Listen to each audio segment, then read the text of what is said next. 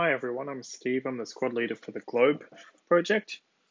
I'm going to take you through a few tutorials today just on how to link up to BitBucket for both new and existing projects. So we're going to start with how to create a brand new xCode project and link it with BitBucket. So this is xCode here. I'm going to just start by creating a new xCode project. I'm going to decide to create a single view application. And I'm going to call it something. So I'm just going to call it test iOS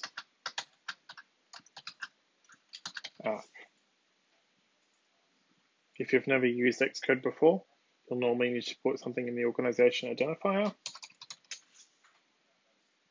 Then hit next. Now it's important you click this create Git repository on my Mac and you decide where you'd like to put it. I normally just put things on the desktop and hit create.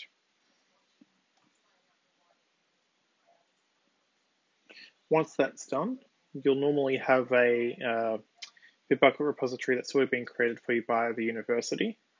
For the purpose of this exercise, I have created a blank repository in my personal section of BitBucket. So you go into the repository and then you click this little link here which says clone, and then you'll copy this URL.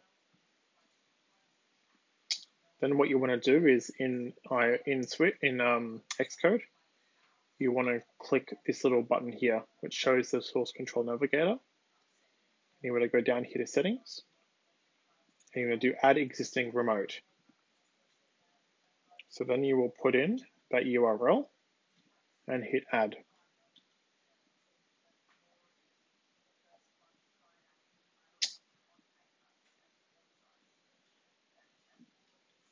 Now you may get asked for credentials.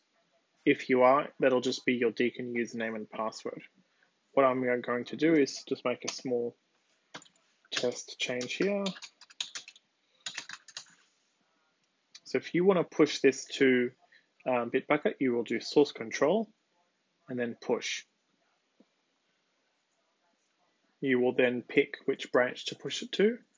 In this instance, there's only one. In a future tutorial, I will show you how to change the branch. So you hit push.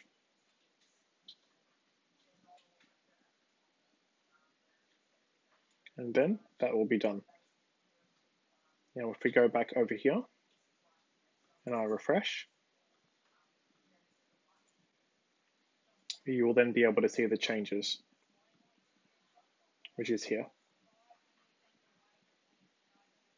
So that's how to push a brand new project in xCode to BitBucket.